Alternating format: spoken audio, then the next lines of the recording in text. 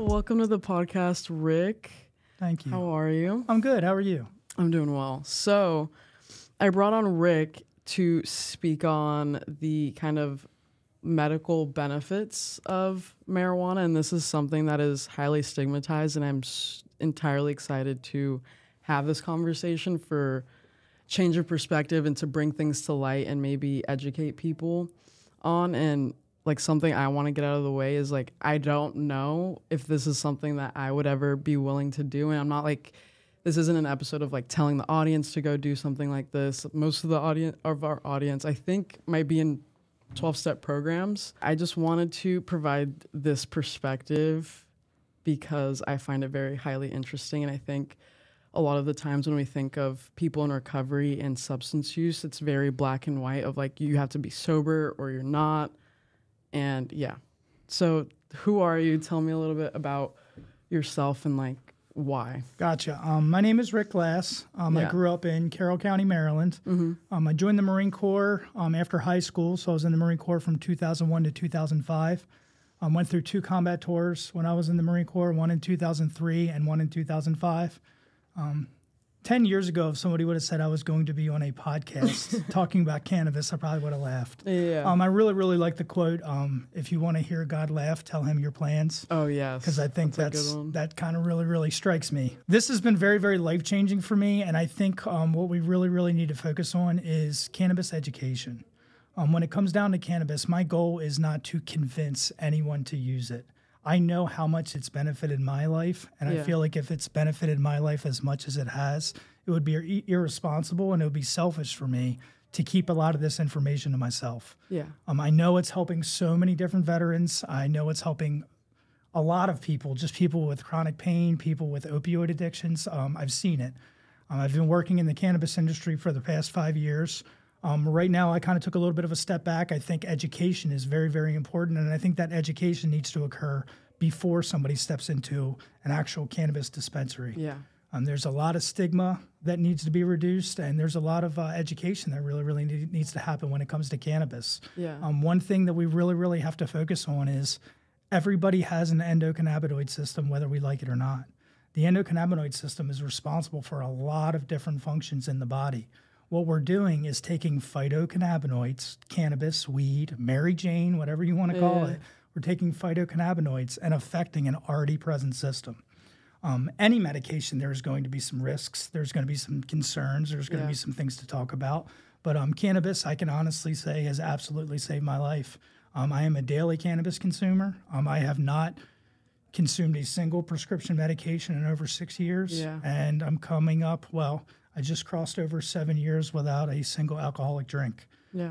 My sobriety day is kind of part of my story. I had a lot of legal issues, had a lot of troubles in my personal life when it came to my alcoholism. I was drinking towards the end of it about a half gallon a day. Got arrested in Carroll County on April 19th, 2017, and checked myself into the Martinsburg VA rehab in Martinsburg, West Virginia. Mm-hmm. So my official alcohol-free date, because again, hopefully it's kind of something we're going to talk about, is getting caught up in the semantics of what sobriety is. Yeah. But my alcohol-free date is 4/20/2017. So that's so funny. Every year I get to enjoy, my alcohol-free date, but I also get to enjoy, cannabis holiday. And just looking back to my high school days and even in the Marine Corps days, and I would make fun of that 4/20 date, and now it's something that is a very, very big part of my life. There's no way that's a coincidence, especially when you got sober. You wanted to be free from every substance. Correct. And I wasn't a cannabis consumer at the time. If I was using cannabis at the time, it said, okay, this is the day, but I wasn't even using cannabis at the time. Yeah. I had a lot of judgments about it. I had friends, who used it in high school and stuff, but I was You very, personally very had judgments on marijuana. Absolutely. Fat, stupid, and lazy. That's what cannabis does to you. It makes you fat, stupid, and lazy. Yep. That's the stereotype with it.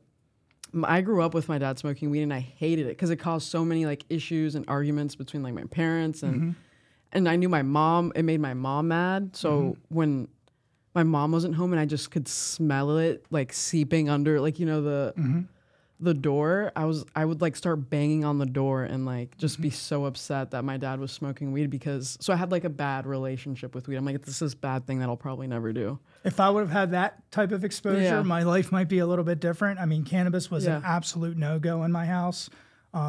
My father was a Anne Arundel County firefighter for 28 years, pretty straight-laced. Alcohol was always a thing. Alcohol was pretty much readily available. I started drinking, I would say pretty serious, probably 8th, 9th grade. I had a brother who was 2 years older than me, so I feel like my exposure to a lot of things was a little bit advanced more than everybody else. Yeah. But alcohol was a problem for me even before I joined the Marine Corps. I think the Marine Corps just really, really highlighted that a lot. Alcoholism in the Marine Corps is not really something that's addressed either. That's kind of something that's pushed. A lot of events are just alcohol related. So I just noticed that when I got back from my tours in Iraq, that my alcohol drinking just took a little bit of a different light. Much more isolated. The volume went up, the emotional outbursts. So it was a different reason for drinking alcohol. But as far as alcoholism goes, I think I was showing signs of that even in high school. So I don't want to just blame and say, oh, if I didn't go to Iraq, I wouldn't be. I think I was going to be an alcoholic regardless. But I just think that my combat tours really, really kind of highlighted a lot of those things. 100%. So you went to treatment 2017, and then what was like kind of your journey going from there? So that was my third time in rehab. I did 2 other rehabs, which were pretty unsuccessful. I kind of already knew that they were going to be unsuccessful. You may start making those, justifications in your head. Yeah, I distinctly, no, not at all. I distinctly remember during my second rehab, I went to rehab in the summer and just talking to friends about eating crabs. Steamed crabs in Maryland is a really, really big thing. And I just distinctly remember saying to myself in my head, well, when I eat crabs, maybe it'll be okay if I have a beer or two. The idea of eating crabs without drinking any type of beer was just completely blew my mind. So I think if you're saying stuff like that, you're really, really just making some really big justifications, and you're just not ready. You're really, really not ready. And guess what? I had crabs the other day, and I didn't drink any beer, and it was completely fine. It was absolutely fine. Yeah, I feel like that's that classic alcoholic thinking that I've heard a lot. Right. Yeah. Right. What kind of made you find like the medical marijuana world? What was the introduction for you? I had a really, really bad experience at the VA through multiple times.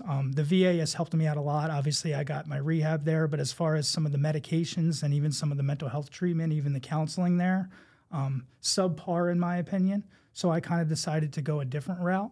But even doing that, I probably spent a solid year without consuming any type of medication and without consuming cannabis, and really start doing some investigation and figure out what's going on. You raw dogged it, no medication whatsoever? Correct. Okay. Correct. Talking to a lot of veterans, hearing some of their experience and saying, hey, maybe it's time for me to open up and really look at what this cannabis actually is. I distinctly remember my third time going into rehab. I was an absolutely broken individual. Yeah. I didn't know where to turn. I was pretty much helpless. And I will never forget going into the elevator and going up to the 4th floor of the Martinsburg VA Medical Center, tears rolling down my face. And there was a World War II veteran in the elevator. And I guess he just knew kind of why I was there. But he looked at me and he said, son, are you trying to get sober? And I said, absolutely. And he said, what are you willing to do? And I said, anything. And he said, that's the wrong answer. The answer is everything. That completely changed my life, because I think that's what how we have to look at sobriety, how we have to look at mental health. One model might not work for every single person. Yeah, 100%. And I think that's kind of where we get really, really caught up, is you have to do this, this, and this. And that might work for one individual, but that might not work for somebody else. Just like cannabis. I have met plenty of people in my life that have no business using cannabis. Even people with some previous psychiatric disorders, even if somebody's debatable, schizophrenic, that's probably not the best candidate, to use cannabis. But I really, really opened my eyes and started to look at the different compounds. Yeah. I think we're really, really limiting ourselves when it comes to cannabis education. THC and CBD, that's all we really, really, really talk about. And there's so many more things about this plant that we can really talk about that could really give somebody a better quality of life. All these other minor cannabinoids that can really, really affect the brain and really affect the body are super important to really, really talk about. Yeah, with my experience getting sober, obviously, I had my reservations, and a lot of people consider that reservations, because I think initially, when people go into treatment, they almost don't view, from what I witnessed, most people didn't really view marijuana as a real drug. It's like, no, I just had to get off of Xanax, or I just had to get off of the heroin. Weed would be okay. That's what I plan on doing afterwards. And that was kind of my thought process when I went to treatment. I was like, I'm just going to go home, maybe have a few drinks. Like, I think I can handle that. And then also smoke weed. And then from like what everybody told me in treatment, it's just like, maybe Laisha, that won't be the best route, because when I smoked, I was smoking all day, every day. Mm-hmm. When I drank, I was out of control. I was angry, wanting to fight you, or driving. That's why, like, it wasn't and from the experiences that I've heard, it just wasn't an option or a route for me, because I doubt I would use marijuana respectfully in a way. And I don't think it's an option for everybody. And of course. Like what you said, for recovery, using marijuana medicinally isn't an option for everybody. And I don't think it would be an option for me, just because of my experience of the way I used to smoke. I just think people are willing to experience a lot of negative effects from a lot of different substances and a lot of different drugs. Yeah. And when it comes to cannabis, they're making definitions off of an entire class of drug, off of one single experience.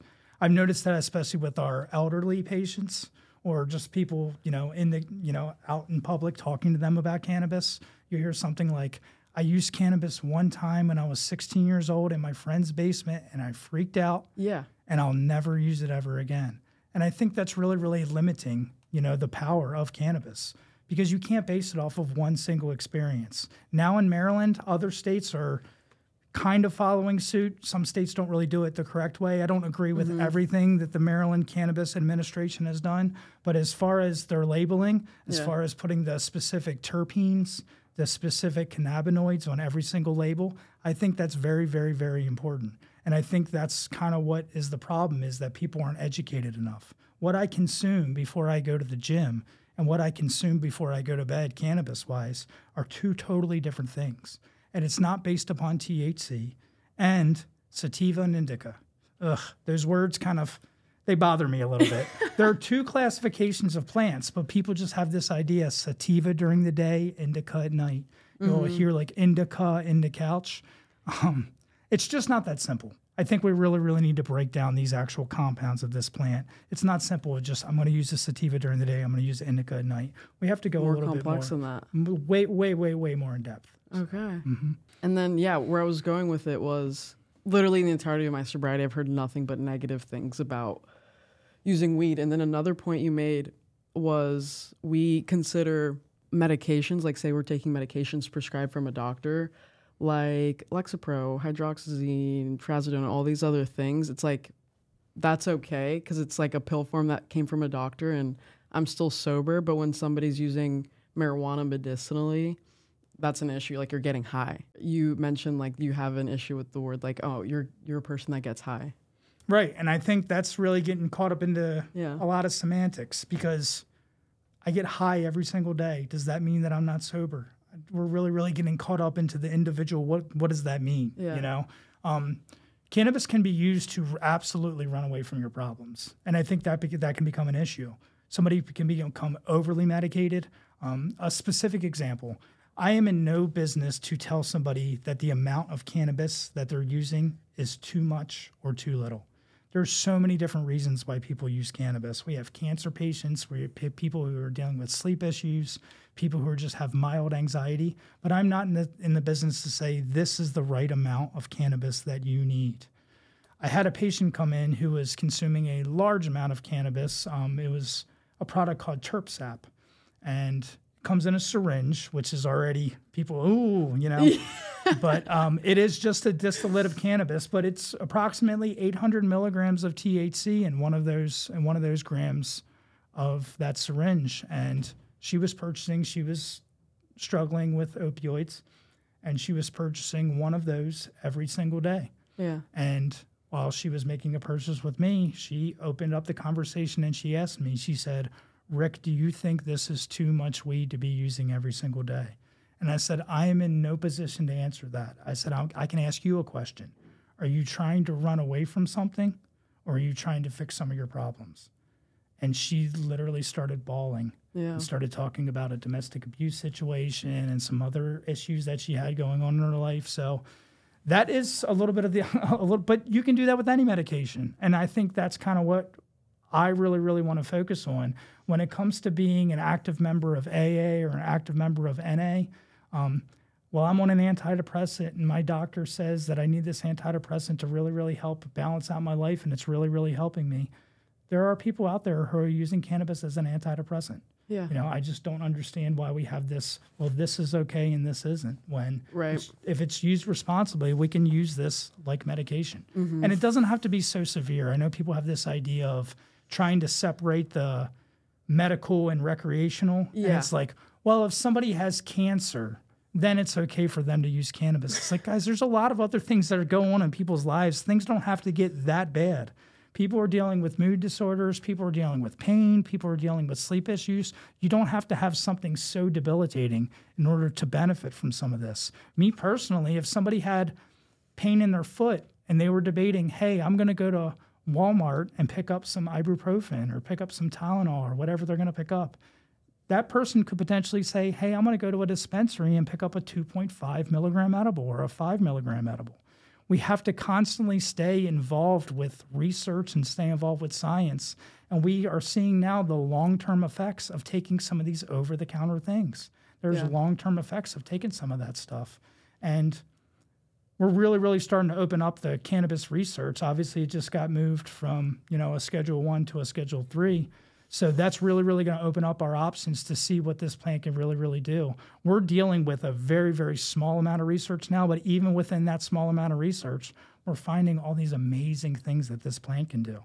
I see it on a daily basis where people come into a dispensary trying to cure one specific ailment, but then they find all these other benefits that cannabis is giving them too. Yeah. People are going in there for sleep, but then they're, hey, wait a second, I'm losing a lot of weight when I'm ingesting cannabis, which is something I wouldn't expect. Exactly.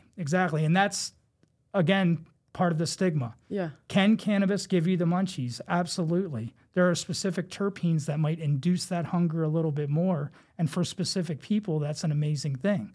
For a cancer patient who can't eat and really needs that appetite to be stimulated, then that's amazing. But the studies do defend chronic cannabis consumers have a lower body mass index than people who do not consume cannabis. Besides the amount of calories that you put in your body, stress is also a very, very, very big factor into your body holding weight.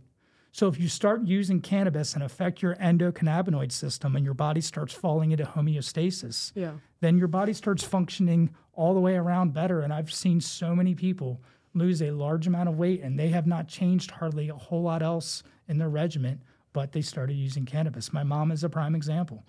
She lost close to, I think, 30 pounds since she's been using cannabis. And I think it's just because her stress levels are just really, really monitored now. And I think she can just function in life better. And I've seen it happen. There's a few things. I forgot if you already mentioned how you initially got into researching it and like seeing if this was an option for you. Did we cover that? We didn't. And it was kind of a funny story because it was at the VA hospital and just talking to a lot of veterans. Anger is probably one of my biggest issues. Something that I still struggle with on a daily basis. Cannabis has helped me out a lot with that. But just talking to a lot of veterans and veterans that are in recovery and veterans that are not going to try to steer another veteran in a bad direction, but kind of as a joke, even involved in some of these group classes and even involved in some of these anger management classes. And just after the class, outside in the smoke shack, when we would do recreational time, when we would, go to lunch or, play dodgeball or whatever we were doing, just had so many veterans saying, Rick, have you ever thought about smoking cannabis? Yeah. And they said it just like that because I think that they had a little bit more experience with it. And knew what it could do. And I think they were just kind of highlighting, hey, man, I know you're really, really against this cannabis stuff, but everything that you're talking about, your anger levels, your stress levels, it might be something that you really, really need to look at. And I'm glad I did. I really, really am glad I did. Self-medicating, that just has a very, very negative context. Yeah. Self-medicating saved my life.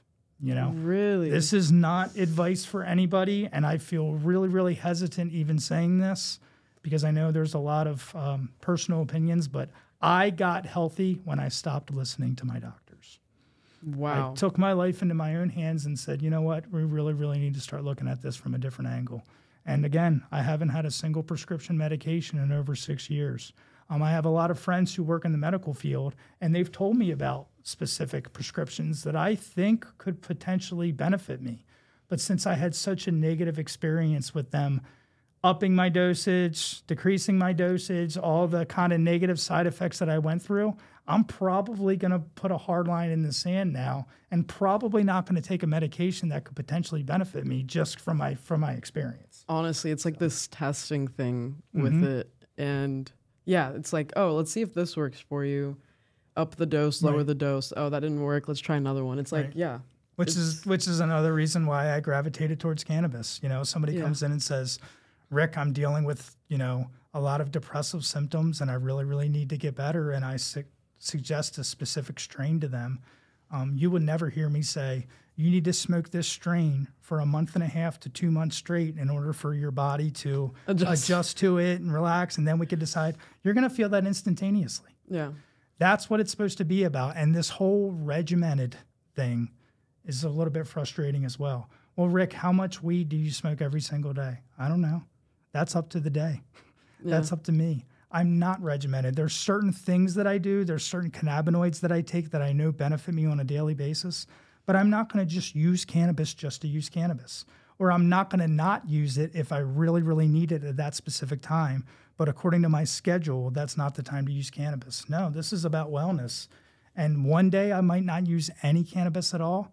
And another day I might use a really, really large amount. Tomorrow is a very, very good example of me participating in irresponsible cannabis usage. Tomorrow's the 4th of July.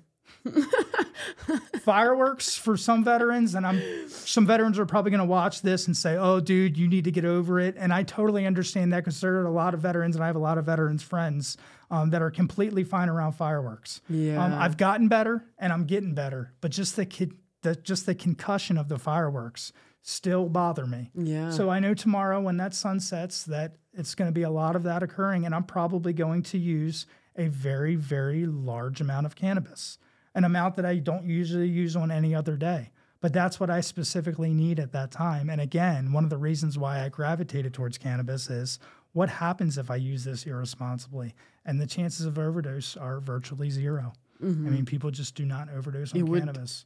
Yeah, I've heard it's like you'd have to do insanely amount. That's like you can't even fit in a 24 Now, can people use cannabis and do dumb things? I mean, that 100%. That happens all the time. Yeah, it's also this is something I want to get into as well.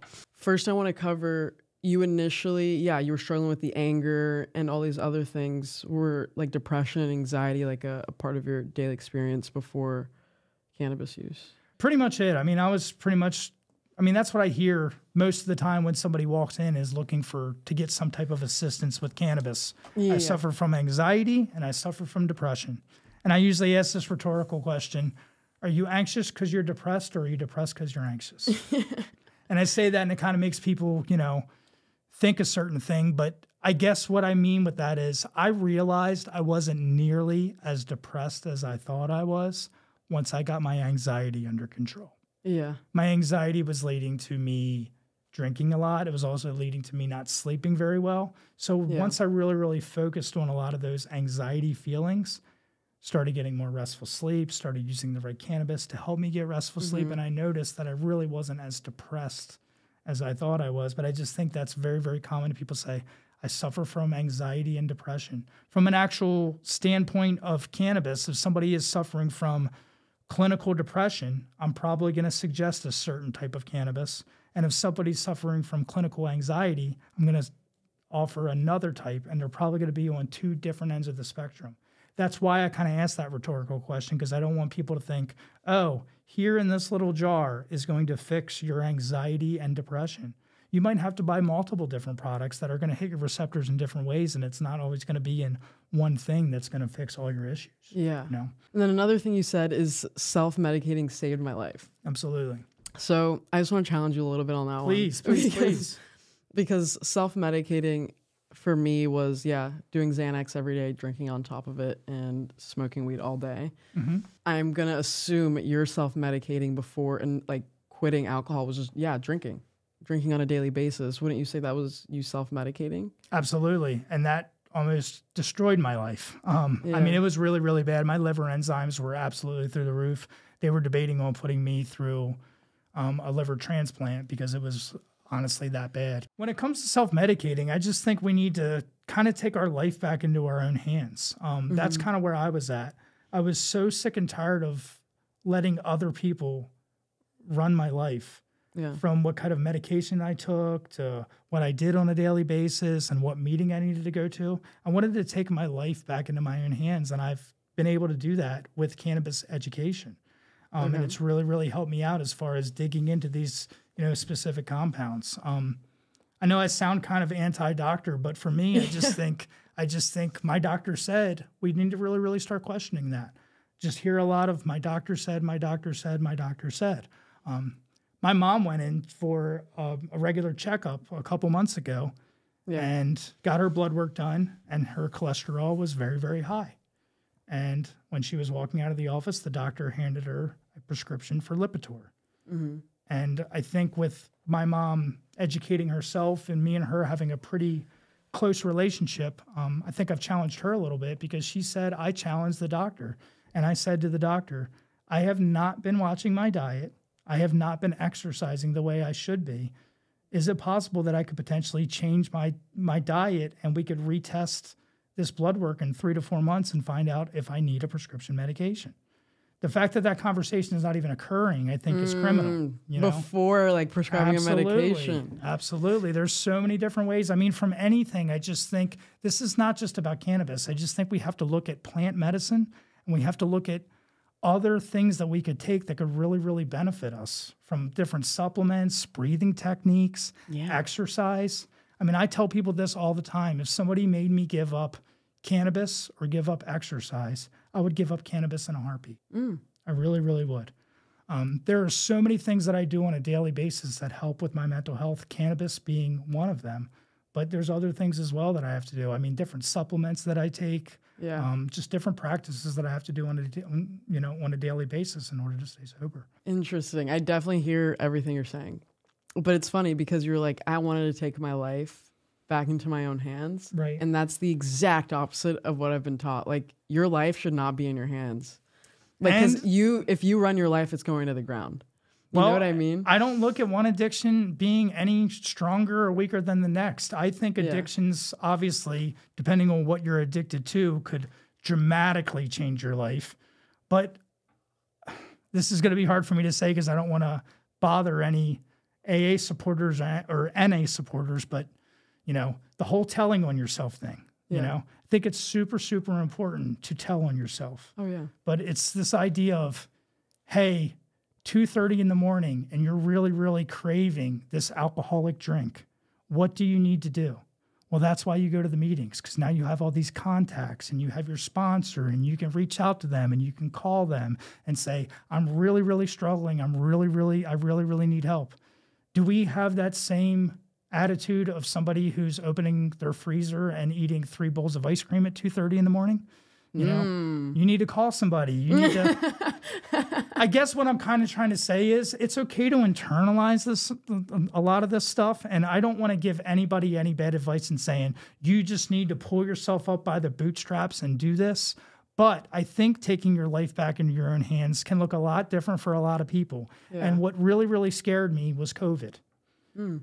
COVID didn't actually scare me. What scared me was the recovery role when it came to COVID. I saw how many people relapsed during COVID. And it a little bit strengthened my cause because I think so many people are so reliant on, I need to go to this building every single day. I need to go to this meeting. I need to do this and I need to do that. What if you're in a position where those things are absolutely taken away from you and you have no other option whatsoever? Are you going to crumble? Or do you have enough in you to say, no, I'm in this for the long haul? And I think some of this is having a support group is very, very, very important, but really just challenging yourself. And I'm a little bit on being hard on yourself. I'm very, very, very hard on myself, probably to a flaw, but I think it's really, really important because I just have so many things that I need to do and so many goals that I want to achieve. Yeah. And probably a little bit of that Marine Corps mentality. Yeah. But I think just this idea of, sure. I constantly need somebody else.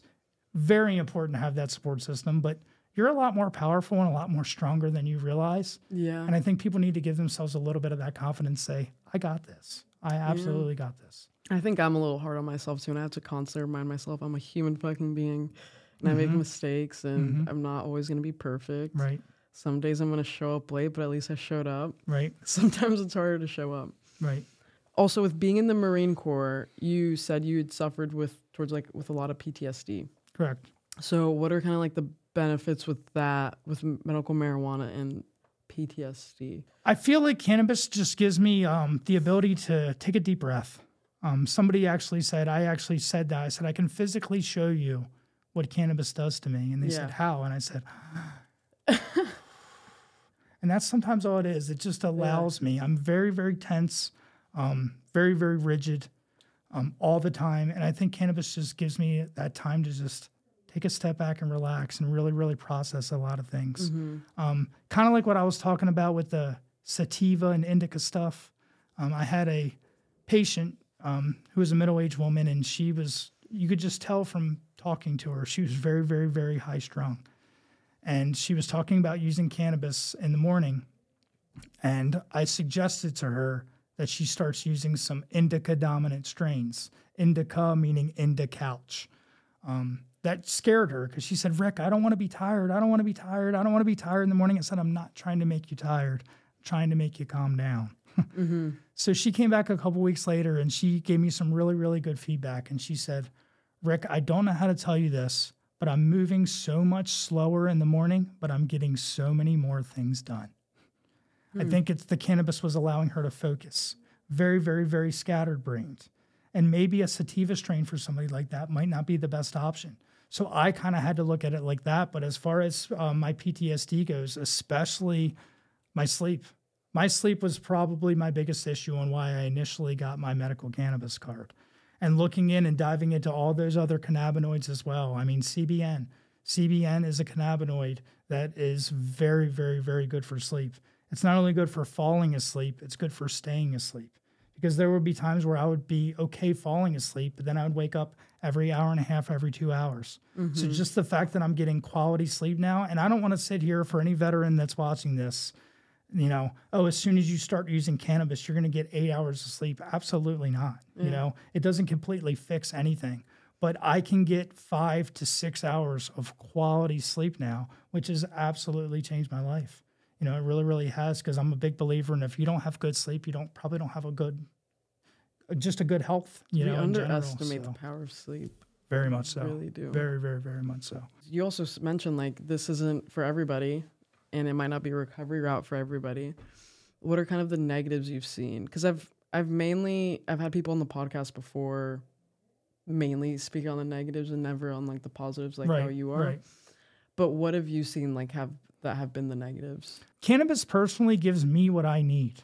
Yeah. There are other people that it doesn't, especially if somebody has a large experience with other drugs as well. Yeah. I mean, I've even had people come into a dispensary and say, what strain is going to most resemble the effects of Xanax? Crazy. And I've straight up told them, I cannot give you any suggestions whatsoever. And they said, really? I said, this is a totally different world. Totally different world. Totally different drug. Now, again, I am not in control of anybody, but looking at that guy, I would say he might be one of those people that we really, really need to focus on, that cannabis consumption might not be the best for them. It will make somebody run. If somebody really, really wants to, I need something harder, I need something stronger. Absolutely, it could potentially do that. Yeah. I know plenty of people. A little bit of guilt associated, but I need to understand that I can't hold that guilt too much. But I preach cannabis just because how much it's helped me, and I know it's helping other people. But there was a gentleman that I know that very, very, very new to cannabis, got his medical card, and saw him at a smoke shop within 30 days of him getting his medical card. And I asked him what he was purchasing, and he said he was purchasing a dab rig. Yeah. I dab. Yeah. I dab, and I think dabbing with education is very, very, very beneficial. But within 30 days of getting his medical card, and he's looking into getting a dab rig, and come to find out through other friends and stuff, cannabis wasn't so good for him. He kind of went off the deep end, and he decided to kind of go back into other things. And that's typically the experiences I hear. That's why this is new to me. Right. Because in being in the like I've lived in sober living for 18 months, I've seen people come in and out, and even in meetings, people sharing like, I thought weed would be a good option for me. It's legal in like a lot of states, and I tried it out within like a week. Sometimes it's like the same day. Sometimes it's within a week, or a slower progression, like in 2 months, I'm back to my drug of choice, like Xanax or whatever it is. So it's like, yeah, I've heard of stories like that, but I also do believe you in terms of it can help people and they can kind of just stick. Well, it's kind of like a review on Google. People are always going to tell you their negative experience. People are never going to tell you about their positive experience. I mean, the fact that we're on a the Stigma podcast, I think that's a big part of it, because people will be very, very open, especially in the recovery world, to tell you their negative experience when it comes to cannabis. But when it comes to the positive experience, it's this very, very, very big hush-hush. Yeah. And I think it's created a environment where people are lying to each other. Mm-hmm. I have ran into so many people that say, hey, Rick, I use a cannabis vape pen at nighttime, but my sponsor doesn't know about it. Nobody else needs to know about it. This is my business and my business only, so I don't need to share this information to anybody else. I think that's the stigma. Yeah. I think that's what it's coming down to, is people aren't just being open and honest about what they're using. And if I'm using a vape pen for sleep and it's benefiting me, I don't think I'm some anomaly and think, oh, this vape pen just works for me. If it can work for somebody else too, then I'm going to share that information.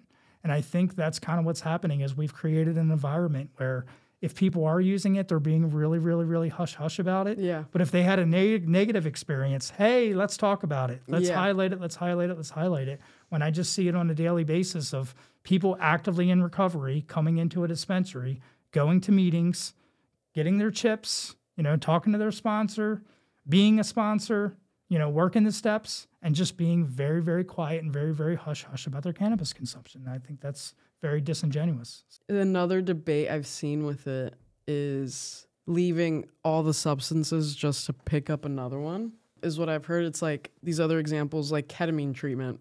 I've seen like ketamine, like ads for ketamine clinics, like in LA, like billboards for it. But yeah, there's like people I value, and like I would even call them my mentors. Like, why would you leave all your drugs? Like that's why you went to treatment, and then pick up another one for your recovery. And I think that's all about education. I think it's all about being used appropriately and responsibly, because 10 years ago, if you would have talked to me about LSD for treatment or MDMA for treatment or psilocybin for treatment, I would be like, absolutely not. You're complete. I think every drug has its place and every drug has its purpose. And if it's used correctly and if it's used scientifically, we can really, really learn how to use a lot of these compounds that we've been told our entire lives are terrible for us and how they could potentially benefit us. Sometimes I'll hear people say, man, cannabis really, really hasn't made me any better, and I'm just going to quit smoking cannabis. It makes me all foggy and I don't feel like I'm myself and I just want to be done with it. I think we need to be a little bit more compassionate and ask each other more questions. Okay, how much cannabis are you using? How often are you using it? What time of the day are you using? I mean, water is good for you.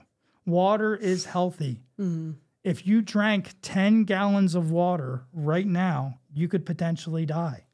Does that mean that water is bad for you? Absolutely not. No. You can overdo things. It means that you did not use it the way it's supposed to be used. Like people using cannabis, I just got to be done with, well, I'm smoking like 7 grams a day. Okay, well, have you tried smoking a gram a day? Have you tried smoking 2 grams, 3 grams? Yeah. Maybe it's the amount. But it's just this very, very anti-cannabis world that I think we still live in, even though people are kind of coming on board. In the recovery world, I just think we have to look at it as this could potentially be used as medication. And if we're going to be okay with people taking antidepressants, people taking Suboxone, people drinking 8 cups of coffee a day, I mean, caffeine. And there's a lot of studies out there, because that's what it comes down to too, is, well, this science says, well, who is representing this? Where is this information actually coming from? Because for every article that is anti-cannabis, I can go out there and find you an article that is supporting cannabis and how it could potentially benefit, somebody. If you are against cannabis and you're getting all of your information from IHateWeed.com, that might be a problem.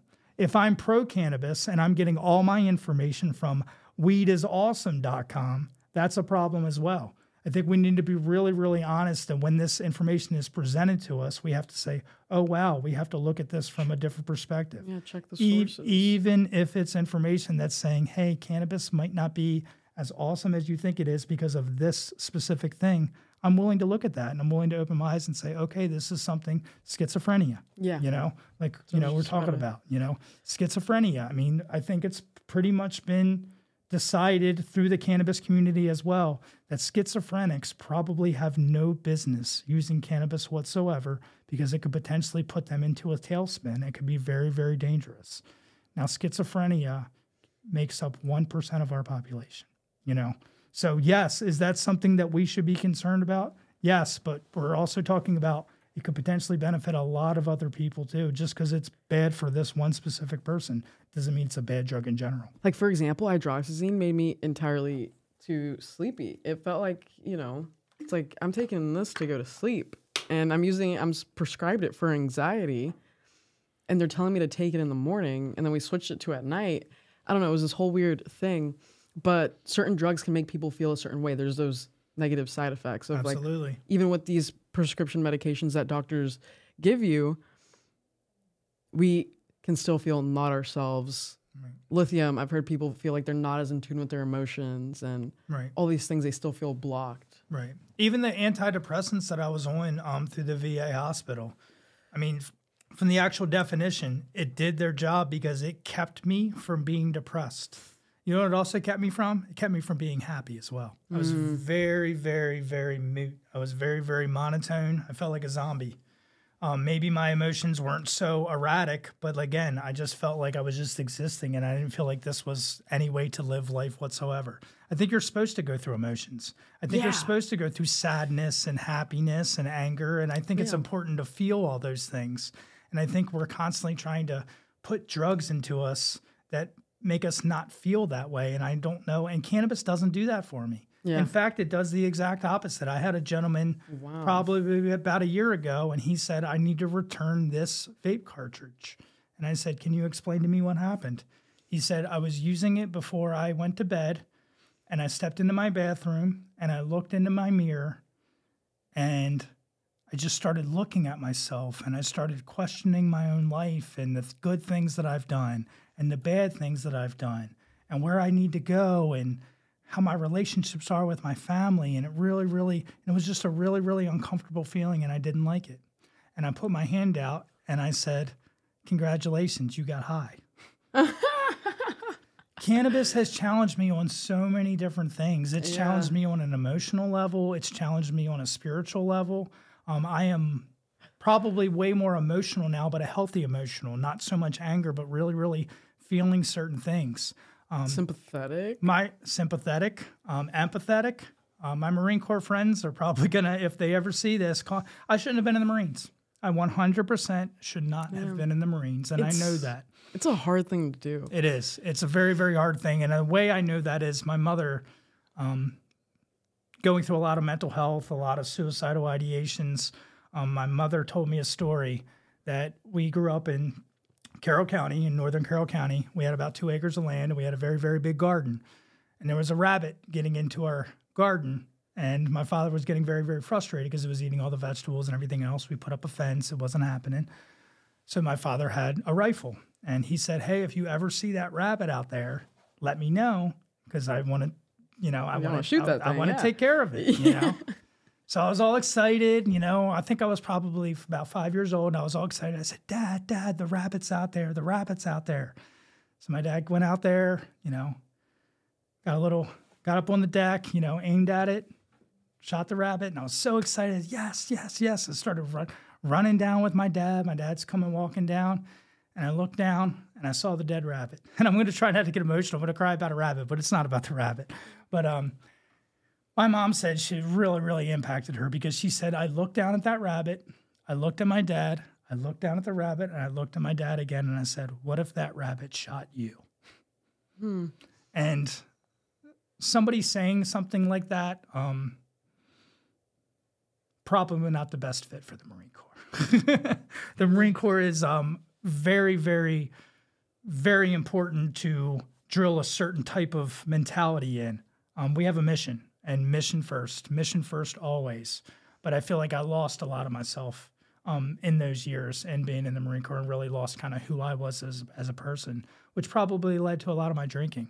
I've had a lot of therapists say that, I definitely suffer from, self-sabotage. I don't feel like I deserve to be happy from some of the things that I participated in overseas. I just feel like I don't deserve that happiness. So even still to this day, when I feel like good things are happening, I might not even do it consciously, but I kind of sometimes throw a wrench in there because I don't feel like I'm fully deserving of experiencing this happiness with everything that I've been through. Talking to other Marine Corps friends, and I had a Marine Corps friend who was pretty hard. They had a really, really hard exterior. And we were talking on the phone one day, and he said, "Do you ever think about things, man, that happened when we were in the Marines?" And I said, "Absolutely, all the time." And I was like, "Oh, we got a moment here. He's going to open up. He's really, really going to break down." He said, "Yeah, man, I just really, really miss going to those bars on Friday nights and hanging out with the boys." And that goes to show you that two people can have the exact same experience and react to it totally, totally, totally differently. There are people who have experienced way less in combat than I have and are dealing with it way, way harder. And there are people who have experienced way more in combat and are dealing with it way, way, way better than I am. So I think that's kind of what it comes down to. When it comes to mental health, I think we're also always putting up dividers and divisions, Oh, well, Rick, you have PTSD and it's combat PTSD, so it's worse than mine. There's no worse or better. PTSD is PTSD. It's post-traumatic.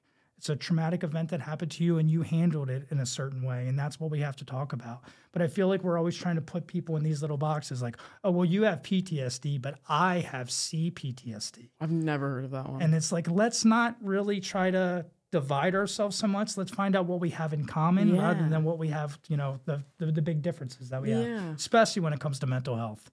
So I feel like I don't have the ability just to connect with other veterans. I feel like I have the ability to connect with anybody who's experiencing any type of, PTSD symptoms. So you said that you were losing yourself with like being in the Marine Corps and in your drinking.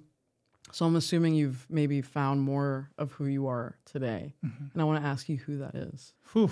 Right? That's $1 million question.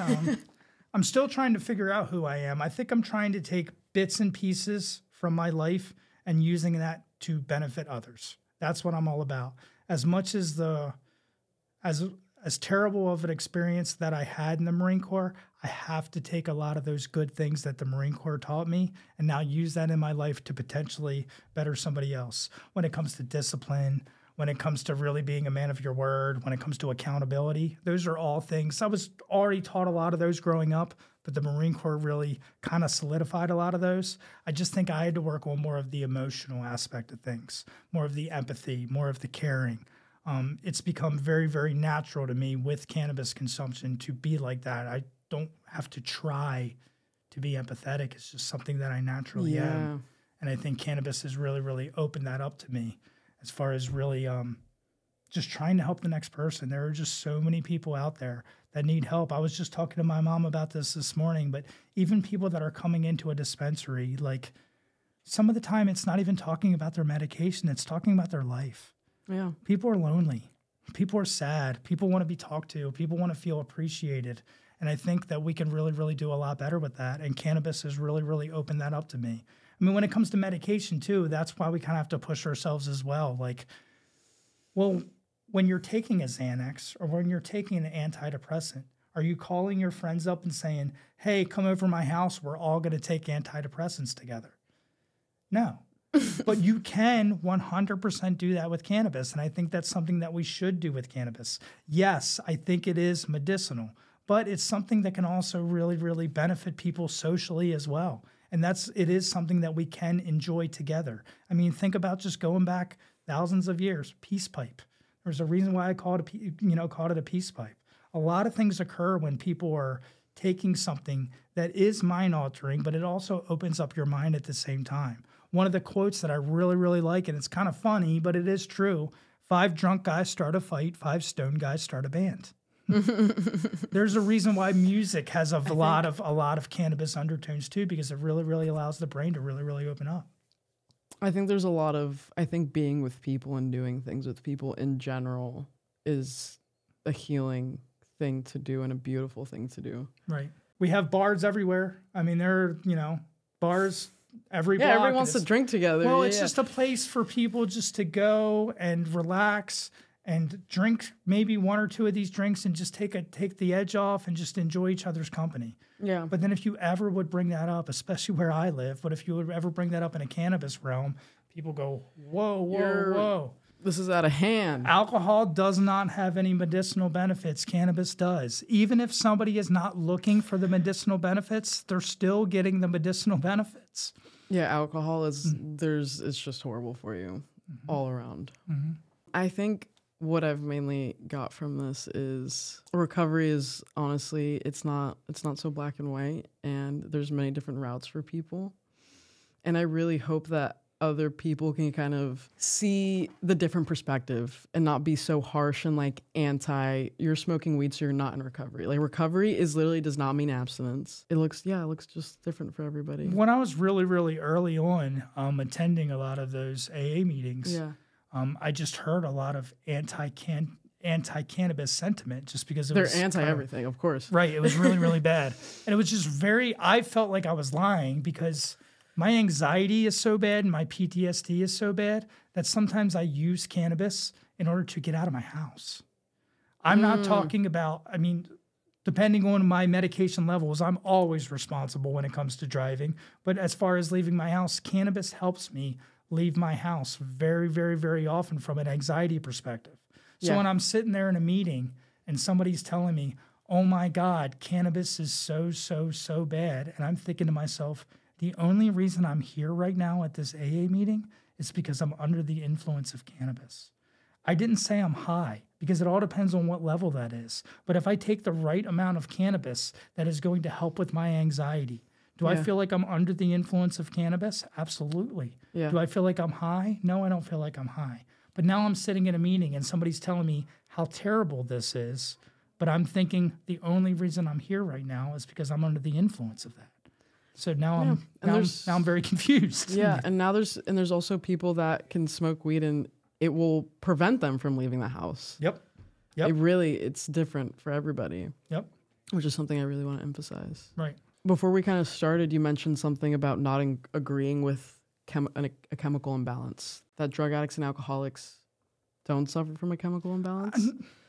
Yeah. That's really tough for me, and it's really, really debatable, but I just think that often we regurgitate things that we hear, especially in the recovery world. Oh, this person said it, my sponsor said it, 10 people in AA said it, so it must be true. Yeah. I think we really, really just need to challenge ourselves. Obviously, I have always challenged my doctors, and I will still continue to challenge my doctors, even though I don't really speak with them all that much because I've found so much relief in cannabis. But really, even when it comes to like a chemical imbalance, I would highly suggest that people dig into that. Maybe dig into the idea that maybe a chemical imbalance is completely a myth. When it comes to that, there's been some studies done that was created by the pharmaceutical industry. If somebody is telling you this is not your fault and you have something in your brain that is imbalanced, you're pretty much saying, I'm going to be on this drug for absolutely the rest of my life because I have a chemical imbalance. And I just don't know if that's scientifically defended. And doctors prescribe things and want to keep you on them. I think there's a profit in it for them, is what I've heard. Right. And that's kind of where I go a little bit more conspiracy theory. But when it comes down to it, like part of my reasoning and thinking that people are so anti-cannabis, like what happens if a lot of people start using cannabis and a lot of people get healthy? What happens? People lose a lot of money. Yeah. People lose a lot of money. The pharmaceutical industry loses a lot of money. A lot of other industries That's something America wants to keep alive. Absolutely. So, even the ability now, as last year, it's July 3rd today. But even a year ago is when it got legalized recreationally. You can grow 2 of your own plants if you don't have your medical card. If you do have your medical card, you can grow 4 of your own plants. I mean, the pharmaceutical industry does not like the idea that people can legitimately grow their own medicine now. That's very, very scary. They want you on that Xanax. They want you on this prescription medication. They want you on this mood stabilizer. Yeah. You know, when I just think there's a lot of other ways to look at it. And again, it's not all about cannabis. I do a lot of other supplementation as well. It's not just about cannabis. Okay. My diet is very, very important. I mean, I even heard somebody else on this podcast even talking about gut health. Gut health is extremely important. And that is how I think we are really, really limiting cannabis by talking about THC and CBD. CBG is a very, very powerful cannabinoid in cannabis that is really meant to directly attack the gastrointestinal area. I've had so many people come into the dispensary and get so much relief with Crohn's disease, with IBS, because they're ingesting CBG. CBG is mildly psychoactive. It's not psychoactive like THC. And you could start talking about those different ratios. Wow. But there are people who are taking very, very low dose of THC and combining it with a high amount of CBG and getting that gastrointestinal relief. So it really, really all depends on how you really look at this plant.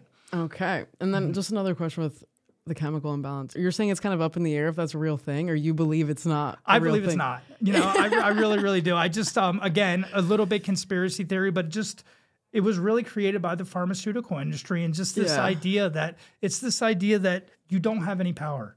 You don't have any control. This isn't your fault. You have a chemical imbalance. I do not want to sit here and sound like I am completely anti-pharmaceutical medication. Yeah. I know there are so many people out there that are benefiting from pharmaceutical medication, and it could really, really benefit their life. There's really people in the world that prefer Western medicine, which is like prescribed meds. Right. And then people here in the West that really like the Eastern way of like plants and more natural herbs, all that shit. Exactly. But what about like in terms of, because I've been under this idea that certain people like are literally born more prone to be depressed because of the way their brain is just is. And I'm sure there's plenty of scientific articles that completely defend that. Yeah. And again, there's probably some that say, I don't know how true that is, you know? So that's kind of where we have to say, question everything. That's just what I want people to do. I want people to just start using their brains and start questioning everything. When people are like, oh, I'm taking this new pharmaceutical and it's amazing. And I don't care what you say, Rick. I don't care if it has this and that. We don't know what the long-term effects of those are. Yeah. What happens in 10 years when a new study comes out and says, oh, wow, we found that this does this. You see it on the commercials all the time. I mean, targeted dyskinesia. They are now prescribing medication for people to reduce their face becoming contorted, to reduce their hands from doing certain movements, from taking pharmaceutical medication. I mean, this is absolutely insane to me. Yeah. When cannabis has been around for thousands of years and people have been using it for thousands of years. Is there psychoactive properties to it? Absolutely. I mean, the whole idea of, well, the weed nowadays is so much stronger than the weed back in the 50s or back in the 60s. I can kind of agree with that. But now we have to talk about that. If we are saying that ingesting any type of smoke into your lungs is a bad thing, which I can kind of agree with as well, then wouldn't we want to smoke something where we didn't have to ingest that much of it? If the cannabis is that much stronger now, then I'm going to get those desired effects with ingesting way less cannabis smoke into my lungs than I would at a 15% THC strain. Yeah. That might not be strong enough for me, and I might need to ingest that a lot more times in order to get that desired effect. Yeah. So it kind of really all depends on how you look at it. I really appreciate you for coming on the podcast and sharing this perspective, and I really hope this helps people maybe not see different forms of medication in such a black and white way. Right. It's definitely opened my eyes, and I'm blown away. Honestly. Well, I mean, I hope it impacts somebody. I mean, I have some really, really big plans. I like to do things, make sure they're done the absolute right way, but I have some plans to start a recovery program, hopefully in Carroll County, for people who are actively using cannabis.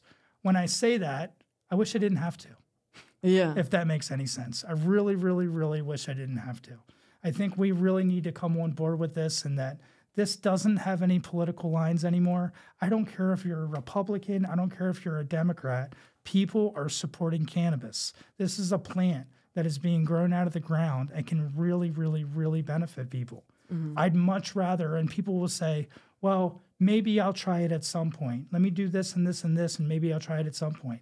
I think the exact opposite. If I'm going to try something, I want to try something first so that I know I have zero chance of overdosing on, and I know that it's completely natural, not something that's made in a lab and could potentially have some really, really bad side effects, even long-term side effects, 10, 20 years after using it.